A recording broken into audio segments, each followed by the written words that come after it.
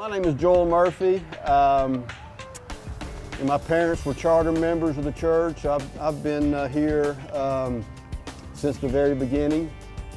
Been a big part of a lot of the fundraisers here.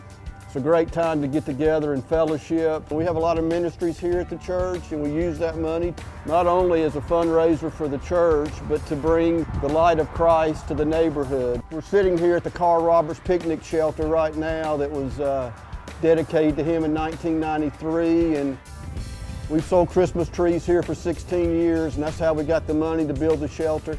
We've had barbecues now for almost 50 years and numerous fish fries, but as long as I can remember, Carl has been fundraising for this church.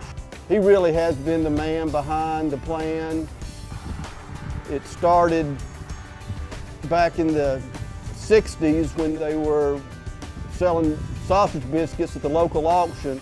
The men of the church fund buy all the supplies and for the fish fry, and then we donate that to the church.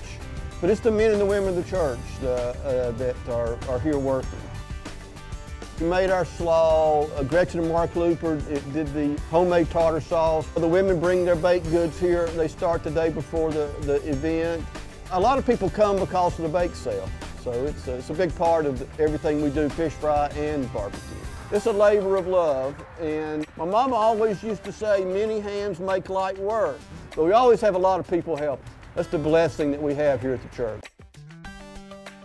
It's a big thank you to everybody who came and worked and donated and bought tickets and ate, and we're very blessed.